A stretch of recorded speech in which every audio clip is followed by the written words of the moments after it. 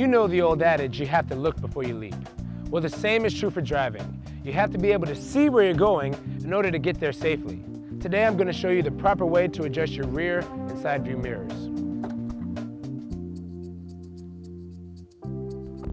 It seems easy enough. You adjust your mirror so that you can see behind you and everything's great.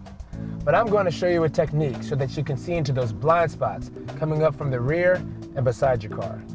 Now, the proper way to adjust your driver's side mirror is to lean your head all the way over until you just about touch the glass, like this.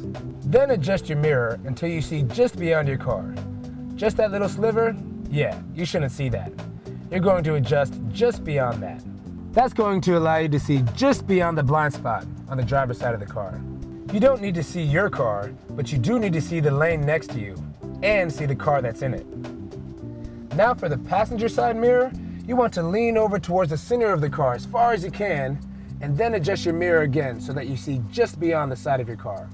This will allow you to see into the 3/4 view blind spot on your passenger side. Now for the rear view mirror, that's simple. Most people do this right. Obviously for this one, you just want to adjust the mirror so that you can see right behind you. Say you're in that car there and you want to be in this lane. What would you do? You check your side view mirror, you don't see a car there, so you pull on in, but suddenly, boom, there's a car there.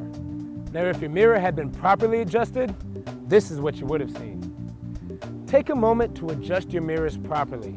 A well-adjusted mirror could save your life. I'm Travis Tucker, reminding you to buckle up, adjust your mirrors, and drive safe.